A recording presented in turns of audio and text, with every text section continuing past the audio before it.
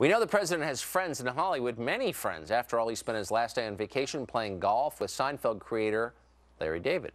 But it looks like some of the president's biggest celebrity fans are turning against him all of a sudden. Listen to this. Obama is a snake. He's a snake.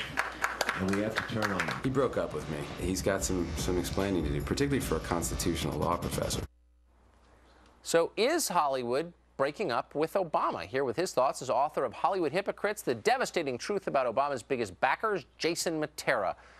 Jason, to what extent is this a widespread feeling now in Hollywood, do you think, that the president has fallen short of expectations?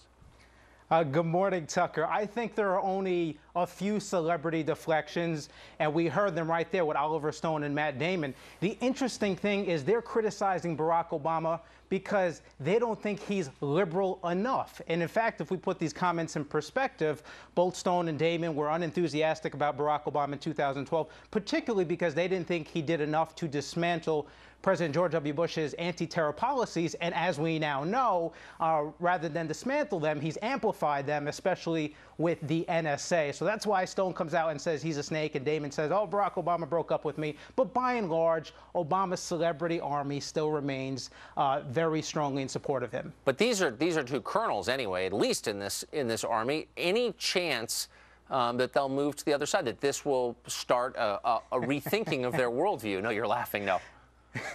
No, because again, they're criticizing Barack Obama because he's not progressive enough for their standards.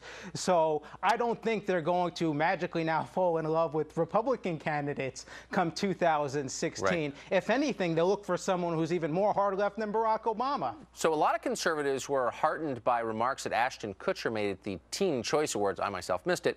But listen to what he said. When I was 13, I had my first job with my dad carrying shingles up to the roof. And then I got a job washing dishes at a restaurant. I've never had a job in my life that I was better than.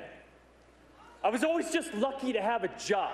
And every job I had was a stepping stone to my next job. And I never quit my job until I had my next job. And so opportunities look a lot like work. Boy, it doesn't sound too liberal to me.